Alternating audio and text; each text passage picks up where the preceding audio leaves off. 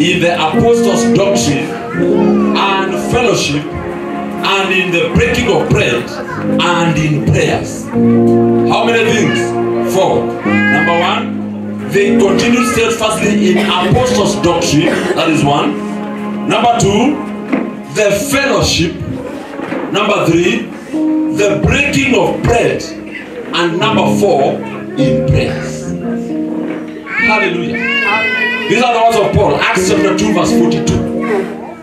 That's what the Bible says. That all of them, this is now the ecclesia, the body of Christ, those that are set apart, them that are separated, them that are chosen, the Bible have said, that they continued steadfastly in apostles' doctrine. That is now the word of God. Number 2, the fellowship. When you are in fellowship, from today henceforth. Number 3, the breaking of bread. Tunaenda kukula meza Bwana pale, na wewe unaenda nyumbani. And number 4, in prayers. Hallelujah. Those are now the pillars of a Christian. In Jesus' name we pray. Amen. Let us go to the next point. Because we have finished that prayer item. The second one, it is also very powerful. Who feels that that prayer has a breakthrough? Yes.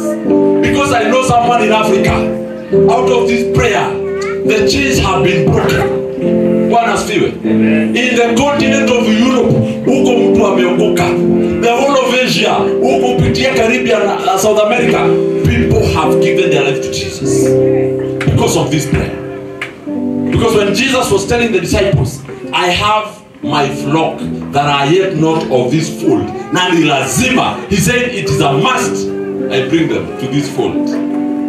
So more are coming in the name of Jesus. Now we are going to enter into another prayer, and this is a good prayer. Say it's a good prayer. What I am reading is actually in your WhatsApp group. Now if you are not in a WhatsApp group, leo tafadhali usiende nyumbani bila kuniona. Mimi ndio admin. Tutakuweka hapo kidogo ili unaona ile mambo inaendelea. Eunice, are we together? So the second prayer, it's about family. Say family. And family is good. Because every one of us was born in a family. And I want to bring this in this perspective. The members of families, they constitute the society. Wale watu ambao wako katika familia, hao ndio sasa wanaitika society.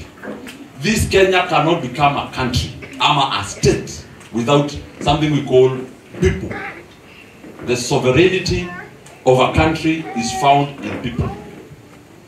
Sisi wa Kenya ndio tuna Kenya, hakuna Kenya bila wewe. Because they are occupants in this country. And because of that, we are going to go deep in families. And in families, I don't want to tell you what to pray, because I have a lot to tell you. But there is the Spirit who is in you. The Holy Spirit is in you. And He will tell you what to pray concerning family. Hallelujah. You start with your own, you extend the family of your nuclear family, your relatives, your uncles. Pray for those families. There is a lot that is going on right now in this world. Na mnasikia funny things are happening. How can a son kill their mother because juu hawajapikiwa kuku? What? There are things that are happening that are crazy. A husband goes and slays his wife, ama anaenda anajinyonga ati kwa sababu hajapikiwa kuku. I saw something like that last week in the social media. Kuku, baba nene, unasema mimi leo sikai kuku. What is that? That is the power of hell operating in families. Hallelujah. There are things that are happening in families that it's only prayer that can stop these things. And that's why I've said I'm not going to tell you what to pray in that spectrum of a family. The Holy Spirit of God, who lives in you, who tells you what to pray, He will tell you what to intercede concerning that family. Bwana asifiwe. Bwana asifiwe. Sijaona nguka